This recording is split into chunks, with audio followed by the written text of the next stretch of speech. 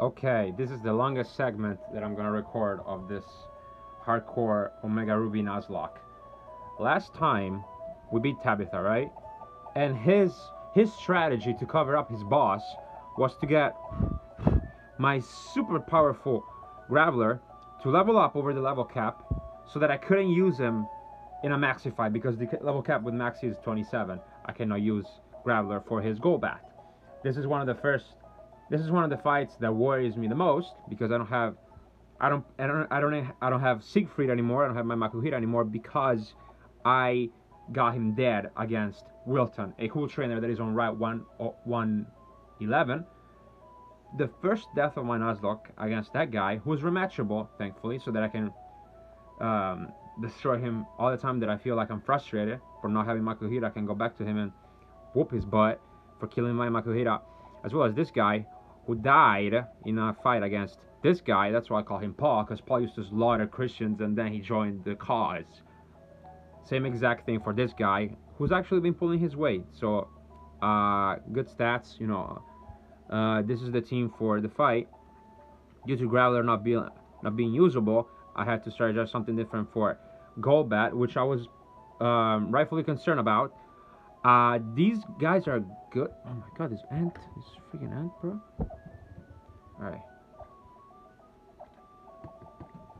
These guys are good, but they're not good for Maxie. Yeah, they're not good for Maxie. They're all good. They're all very strong in their own ways. You know, he's unusable. He's same as before. So I decided to go for the advanced strat. You see this thing? This thing has got guts, right? So what I did was use the hard skill to teach him Brave Bird, which it learns at level 1. Teach him Facade, which I can buy at the Mauville market. Get him Poison in the Petalburg Woods with a Wurmple. By not attacking Wurmple, by using Attract or something. I taught her Attract, and we encountered a female Wurmple that poisoned Swallow, so that I could activate Guts, and Guts is gonna be extremely key in the Maxie fight, and we're gonna see why. Other than that, Harrybell takes care of. It's like the emergency backup for Camerupt, just in case the newly evolved Cygnus X doesn't manage to take it out, but it's very unlikely. I literally have to drag this thing up to the Mount Chimney because I don't want to waste Rock Smash for anybody else, and he's another safety measure for Maxie. Although, remember that I am playing with the same level caps as the other guys, right? I'm using the same amount of Pokemon that each boss fight has, meaning I cannot use more than 3 Pokemon for Maxie. But since Swallow is gonna take out his first 2 Pokemon by itself, I need the Acrobatic for the Jack to pass.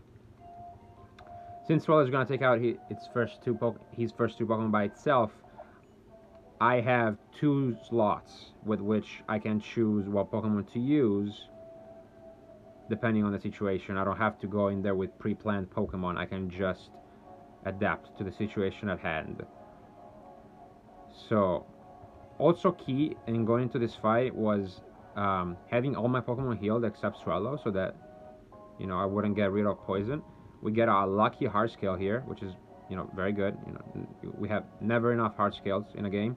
We found a Hearthstone just now, which is also good. I'm gonna give it to Graveler once we get to Flannery. Flannery is up next. Another fight that I'm actually concerned about.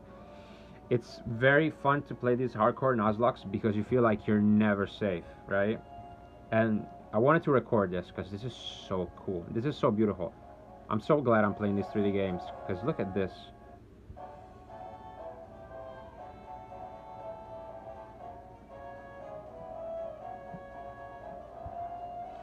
I mean, compare that to the GBA animation, right? That came out in 2002. 19 years ago, I mean 12 years prior to this game being released, right? RSC was the only Hoenn experience. Can you imagine showing this to a 6-year-old that was playing Ruby, Sapphire, and Emerald at that time? Their mind would be blown away. So, another strategy that I have to keep in mind here is that is that I cannot let Pokemon overlevel before Maxie, right? So the fight against Tabitha, I have to be careful with what Pokemon do I use.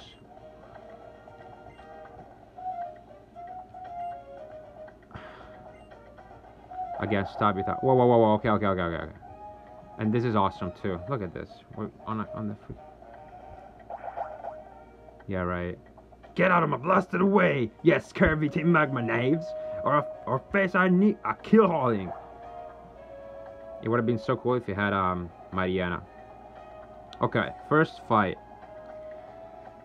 Ooh, he has coughing and a Namel, which I cannot use Solo for this fight, of course. Okay. Coughing, right?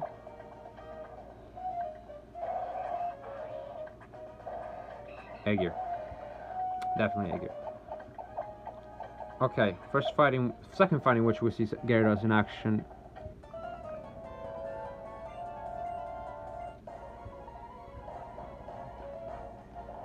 I actually stand by Team Magma's goal. It's a little less ridiculous than Team Aqua's. Totally ridiculous plan. And the backgrounds, guys. The backgrounds are so amazing. Okay, this Pushiana is easy. So easy. I doubt it even has it does. Swagger.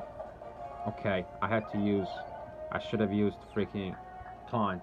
But this gives me an idea for the Maxie fight. I should leave with Gyarados. Why not? Right? Oh my god. Oh no no no no no no no no no no no no no no. Okay, good.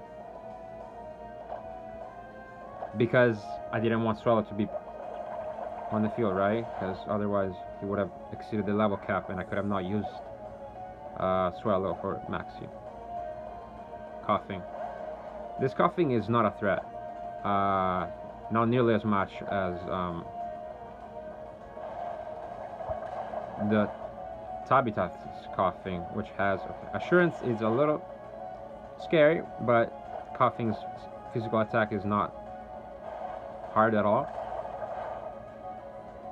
So this is easy. Okay. Okay. This gives me a very good idea for Mariana's, Max's Marianas, because I can just use taunt on the Mariana so that it doesn't roar or anything like that. I have a lot of potions. I only have one potion? Crap. But I have a lot of super potion, right? No. Okay. Doesn't matter, doesn't matter. Okay. Next is coughing.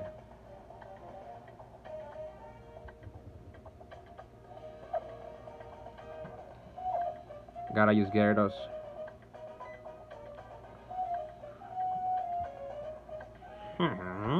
It's you. You're the one who tried to interrupt me, Tabitha, and Meteor Falls. Do you intend to get in my way once more? You're really, really, really, really, really, really, really, really, really, really, really, really, really, really, really, really an obnoxious child, are you? I'll crush you so that you never get in my way again. This is scary. Coughing has got self-destruct. But its normal is not. So I only have to get past this thing. Which I will by using Dragon Rage twice. And self-destruct might not kill because I have... Good. Alright, good. We just neutralized the threat. I have Intimidate, so maybe it doesn't kill. Okay, good. Normal. Super easy. I don't even have to switch, I can just go with Bulldoze.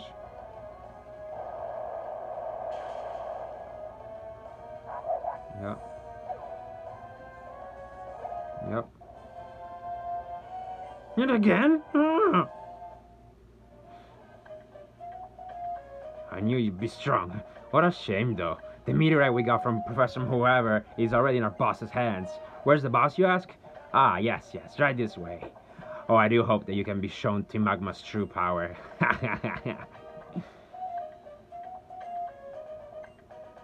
I love the fact that they gave these admins more story role, more personality, just more screen time, man. I really like that. Add more people to the cast, yeah. Where's that one potion that I used that I already used, of course? Well, gotta resort to orange berries. Okay, finally we're here. After days of being scared of this fight, we finally tackle this fight.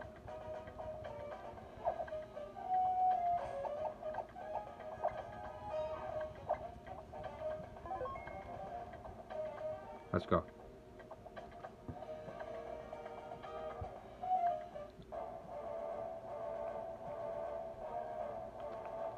The power contained in the meteorite. If we merge the explosive energy contained within the planet's core with the meteorite's power... Huh? I remember those eyes, and the indomitable will that seems to burn behind them. Now I recall. Ah, you're the one who defied us at Slateport's Oceanic Museum. And your presence here tells me that you have defeated Tabitha. Yes, I see now that the stirring of interest I felt was not misplaced. You show true promise. Fine. I'll educate you. Thousands of years ago, there lived a most powerful being that was said to be capable of creating new lands on the planet. The power which we in Team Magma seek, this power which can expand the available landmass, belongs to a legendary and super ancient Pokémon. Though now it slumbers, having lost the source of its power and been trapped in deep sleep. So what is it that we must do to awaken this slumbering giant? Our research has led us here, to Mount Chimney. Yes, here, to this very meteorite. If we create the right conditions, we should find ourselves able to alter this meteorite's qualities. Yes, even into a mega stone. Even into a keystone. And here at Mount Chimney... I should not say too much. That is the end of today's lesson. Now then, I believe it is time we begin. The time for the purge has come. I do believe that I made myself quite clear when we were last in Slateport. I warned you that any fool standing in our way will be met without mercy. And I'll bury you by my own hand. I hope you appreciate this honor. One of my favorite themes. Boom, boom, boom.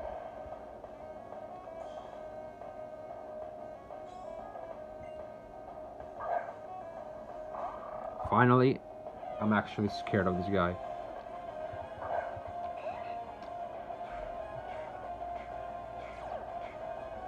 Yeah, you can intimidate me as much as you want, buddy, but you got no shot against Facade. Stab Facade powered by Guts. It's a one-hit KO. That was not a one-hit KO. And the poison does work a little bit against our favor, against us, but we'll get through it. And honestly, even if we lose Swallow, we're totally fine, because I'm not gonna use Swallow for any important fights after this. Maybe against something later in the game, but I really doubt it. And so this is where the fight gets a little easier, right? Because I can just go here. Oh, Gyarados is an option, but I honestly prefer to just one-shot this thing, not to hit KO with Bulldogs. And even if Lava Plume burns me, nothing happens, right? So I only have one more Pokemon left to decide to use. Woo! Almost there, Pelipper, great job.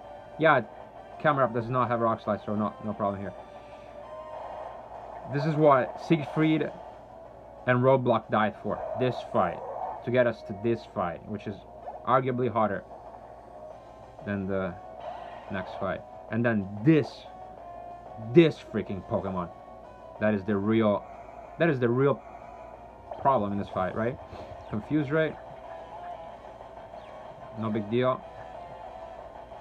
Exactly. Way to go, Cygnus-X. It's been with us since the start, and it's pulling its weight. Air Cutter could be critting, and we could die too. No, too little. Too little power. Golbat's got too low stats. Ooh! Yes. Yes. Yes. That is exactly what I wish for. Yes. Please. Please. Please. Please. Please. Ah. Okay, now we're risking this.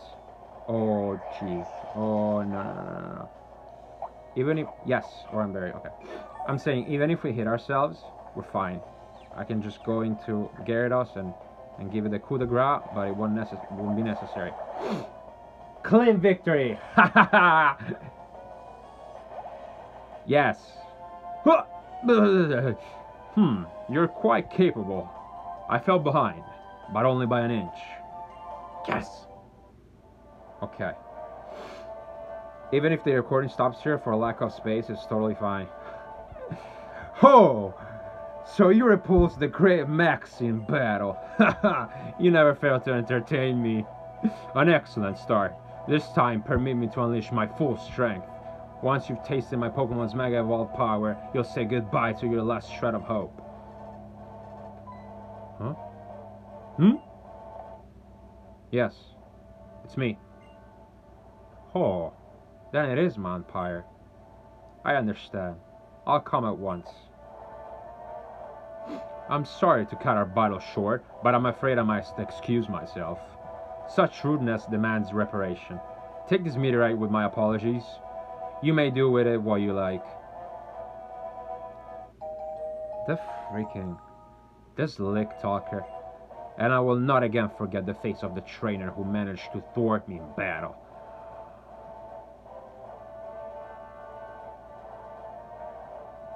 Also, thank you for this game. Thank you to this game for giving these bosses a theme song outside of their regular fight theme, because it gives them a more intimidating aura. Huh? If it ain't the little scamp! But blast that Max, he just escaped us, and he just left behind the meteorite, and he's been crazy about finding. Can't be. Could he have found out where the real orbs are hidden? That sneaky little scientific so-and-so. I'm always left watching his bony backside run 2 steps ahead of me.